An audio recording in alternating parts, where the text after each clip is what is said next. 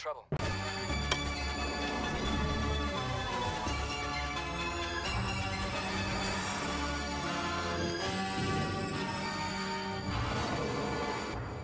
Hello guys, welcome to Mr. Legend Crypto Market Update. We're having a great day in the cryptocurrency markets today, and altcoins are starting to have a nice time. We're seeing some altcoins show signs of life. Dogecoin is up more than 28% on the daily time frame. Altseason is already here. We're already seeing Ethereum outperforming Bitcoin already. Bitcoin is still trading around $28,500. Bitcoin is still stuck below $30,000, and we have seen Ethereum for the first time since August of 2022 trade around the $1,900 region. We'll be taking a look at news stories happening in the crypto world. We'll also be looking at sentiments in the market. Should we be buying more altcoins right now? Will altcoins be getting ready to get sent to the moon? Bitcoin dominance is on its way down. Where are we heading in the coming days and the coming weeks? We'll be talking about that and more in this video. But first guys, when it comes to investing, nothing will pay off more than educating yourself. And investment in knowledge pays the best interest. So all my returning subscribers, thank you for always supporting the channel. If you're new to this channel and you want to get the latest crypto news, price predictions, and chart analysis, this is the channel for you. Don't forget to subscribe to this channel for more awesome videos like this. Let's get down to business. 7, 1, 2, 3, 4, 5, 6, 7, 8. Bitcoin, the king of the market, is still trading below $30,000. Bitcoin has been ranging since February of 2023. Bitcoin started the year trading around $16,000, but Bitcoin has rallied to as high as $28,000. How long will it take us to bust above $30,000? Bitcoin has even gotten to as high as $29,500, but Bitcoin is still finding difficulties rallying above $30,000. But if you take a look at altcoins in the market, they're already showing us some signs of life. On the daily time frame, we're seeing altcoins pump to the upside. If you go on the weekly time frame, it's clearer that altcoins are getting ready to get sent to the moon. If you take a look at the altcoin market, Ethereum is still above $1,800. We saw Ethereum getting to as high as $1,900 for the first time since August of 2022. So maybe, just maybe, altcoins are getting ready for that huge final pump to the upside in this bear market rally. Right now, Ethereum is just pumping towards $2,000. And if we get to that $2,000 region, hopefully we'll find some resistance there. If not, we might see Ethereum trade even above $2,000 in the coming days and in the coming weeks. But as you can see, Ethereum has left this range that we have been consolidating for a while. It has broken into higher price, but Bitcoin has not been able to do that. So we're officially in altcoin season. Right now, altcoins will be pumping to the upside. They're still grading the cryptocurrency market. And anytime there's greed in the market, anytime Bitcoin has finished pumping, it will be the time for altcoins to show us why they are always volatile to the upside. And so let's not be shocked to see altcoins pumping aggressively to the upside in the coming days and in the coming weeks. News stories happening in the crypto world. Bitcoin price bounces after CZ arrest rumors as traders eye 30K next. Bitcoin price action performs a classic sweep of the lows, with Bitcoin on track to tackle the 30,000 mark again.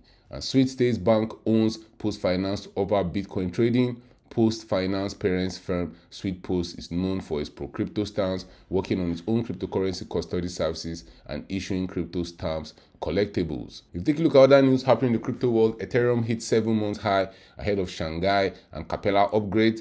Ethereum has broken the $1,900 resistance level for the first time in months and is currently sitting above $1,911. The next logical level for Ethereum will be heading to that $2,000 region. Can we crack above $2,000? Guys, drop your thoughts in the comment section.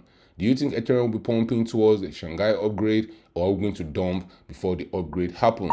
Hong Kong crypto rules sets hard buy for good reason, says CFC advisor. An advisory group member of Hong Kong security regulator says its crypto rules might present short-term challenges to crypto startup. And SEC reaches agreement in principle to resolve insider trading case of Coinbase product manager. Both Ishan and Nahi Wali pleaded guilty to criminal insider trading charges after being arrested by the US authorities in July. And all bridge to first begin repaying stock bridge users after recouping funds. The compensation process is expected to start next week, starting with users who had funds on the bridge shortly before the shutdown. And the altcoin season index is telling us right now it's Bitcoin month. The last 30 days, Bitcoin has been performing better than altcoins in the market. Bitcoin is up over 25% in the last 1 month. A lot of altcoins in the market can boost to be pumping that high, even though we still have Casper, Dogecoin, Conflux, XRP.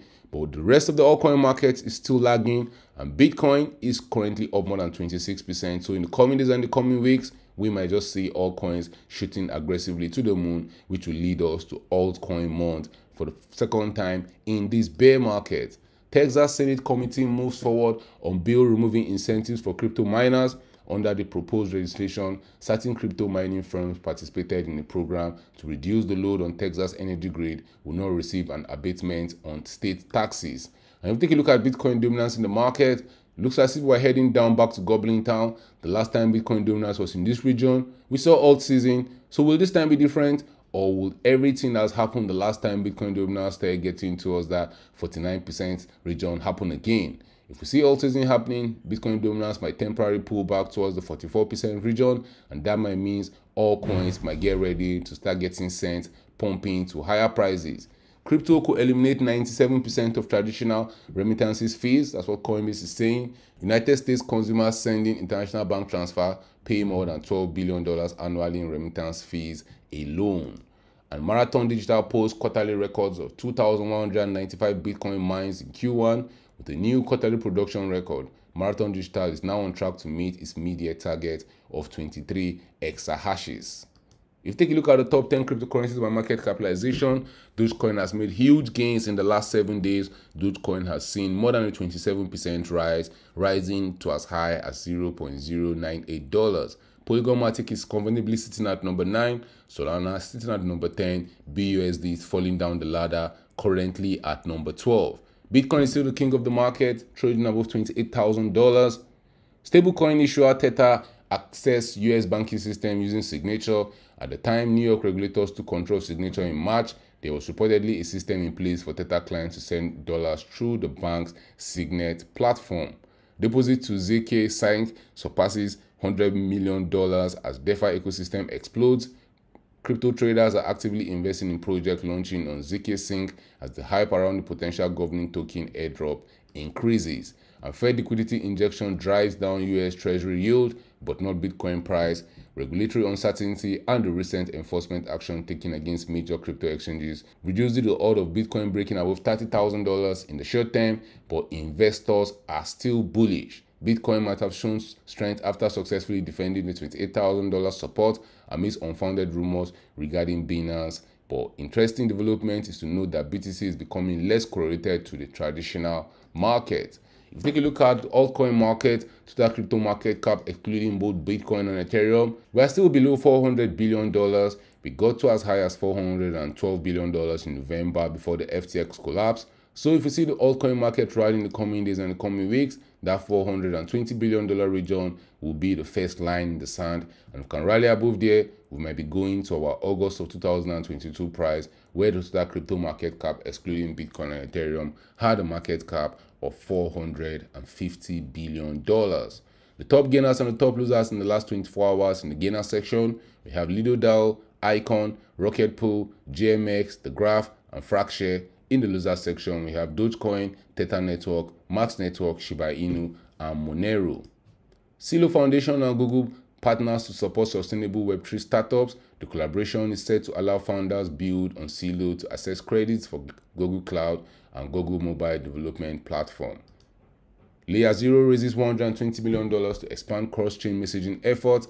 The new funds will be used to increase headcount and expand the cross-chain messaging protocol presence in the Asian Pacific region. And Malaysia enlists China to help and end US dependency for trade. The crypto income index is telling us we have 54 projects with a market cap of over $1 billion. That number was as low as 39 projects just in December of 2022.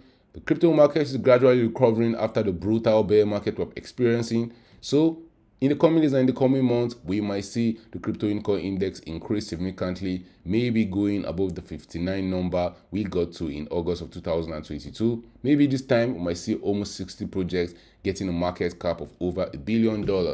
Arbitrum Force spokes the market, but on-chain data shows whale accumulating ARB. On-chain data and technical analysis show strength in ARB's price even after a weekend filled with rumors and sell-off. Arbitrum suffers a big blow during the first and second weekend of April due to conflicts between Arbitrum token holders and Arbitrum Foundation and the allocation of 750 million Arbitrum tokens worth around $900 million.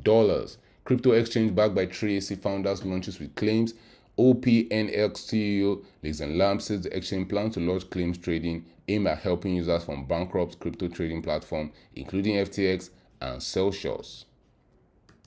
Liquidations are rising in the cryptocurrency market. In the last 24 hours, more than 26,000 traders have been liquidated, the highest liquidation coming on Bybit, where one trader was liquidated for $1.27 million. Total liquidation coming in at a total of $77 million plus.